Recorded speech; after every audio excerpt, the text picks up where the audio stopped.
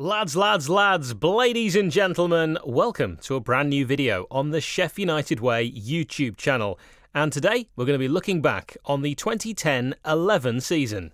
But don't worry, we aren't taking a look at the first team who were relegated to League One, no. We will be taking a trip down memory lane to see who played in the 2011 FA Youth Cup for the Blades and where their careers took them. Lads.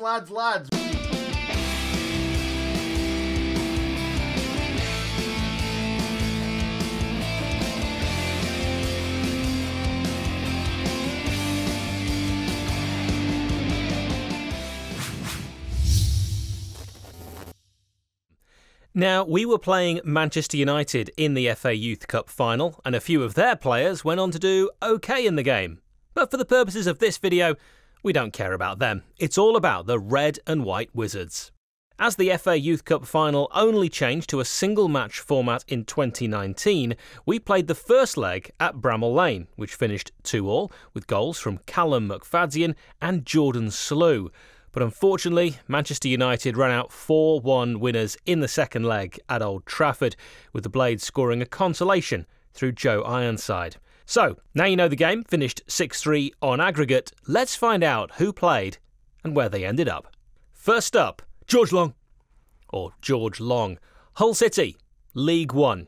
George has been on previous videos as he was playing in goal for Chris Wilder's very first game. However, he didn't last long as Wilder's #1 goalkeeper. But that doesn't mean he hasn't had a steady career. He managed just over 100 senior appearances for the Blades, and it was once reported that Manchester United were interested in the young goalkeeper. However, his form dipped and he was eventually moved on to Hull City, where he's currently the understudy to Matt Ingram at the top of the League One table. Ben Montgomery, not attached to a club. Ben was released by Sheffield United shortly after and drifted out of the game. No relation to Nick Montgomery, and not a lot else can be found out when searching the web.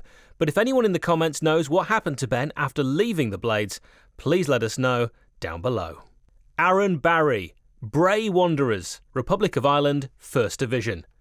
Irish-born Aaron left Bramall Lane after failing to break into the first team. Before leaving the Blades, he was sent out on loan to Dumbarton in Scotland to try and progress the young lad, but unfortunately it didn't work as expected.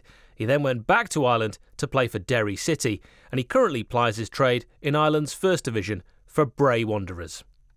Harry Maguire, Manchester United, Premier League.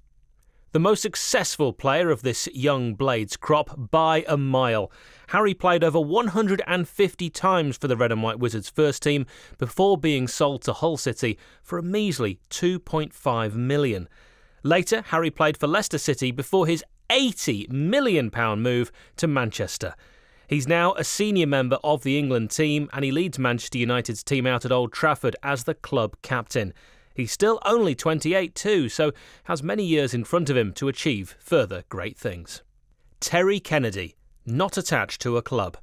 Born in Barnsley, Terry Kennedy was highly rated in Sheffield United's youth setup before turning professional. Very highly rated by Nigel Clough and coach Chris Morgan, labelled as the Ginger John Terry, but suffered with knee problems which ended his career with the Blades. Terry was released in 2016 after playing 19 senior games over a 6-year period. He was taken on by Alfreton Town, where he played one season between 2016-17 and then played for Harrogate Town for one season, scoring 9 goals in 31 games. Not bad for a defender. In 2018, he moved to Guiseley, but in October 2018, Guiseley confirmed that Terry had left the club due to work and personal commitments.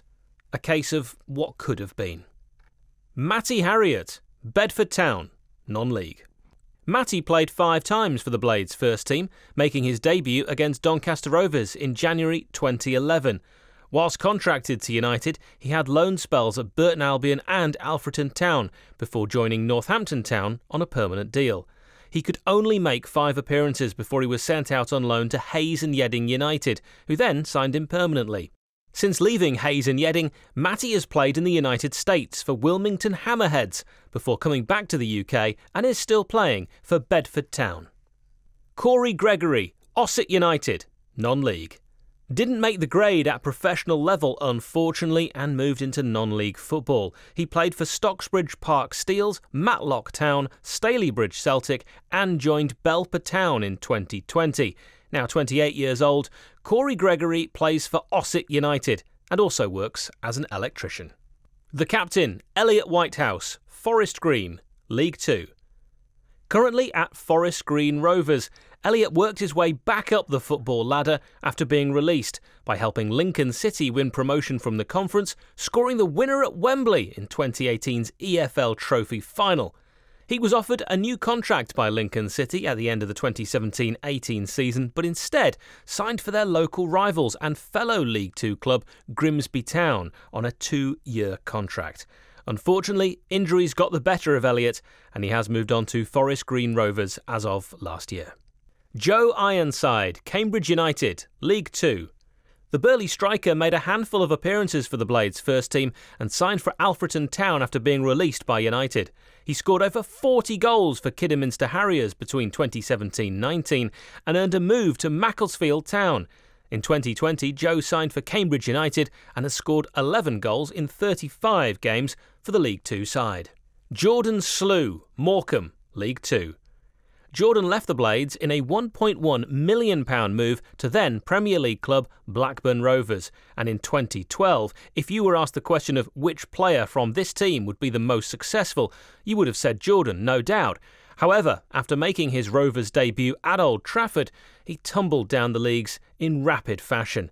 He went on loan to a number of League One and League Two clubs, but after 5 loan spells which saw him make 48 appearances, only scoring 3 goals, Jordan went back to Ewood Park and eventually had his contract terminated in 2015.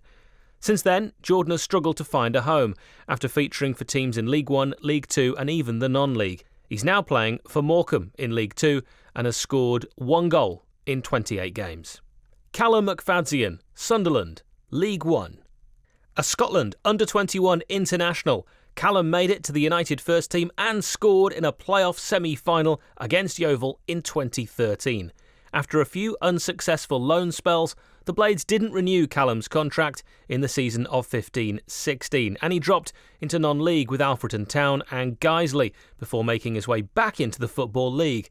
He has since turned his career around for Sunderland in League One and has just won the Papa John's Trophy. And finally, the manager, John Pemberton, currently not attached to a club. John was the manager of the youth team between 2010 and 2012, but had aspirations of becoming a senior manager. He left Sheffield United in September 2012 to rejoin the coaching staff of Nottingham Forest as the professional development coach. After being appointed as the caretaker manager of Bristol City twice, he moved on to Chesterfield and took the job as their new academy manager. He became caretaker manager of their first team in the following December after Martin Allen was sacked, and since then he's been manager of Kidderminster Harriers and Chesterfield again. He is currently 56 and without a club. And there you have it. I think that proves that it takes a lot more than talent to become a professional footballer at the highest level, as even some of the Manchester United players didn't make the grade. Thank you for watching. We hope you found this interesting, and if you did, please like the video and subscribe for more Blades content. Oh.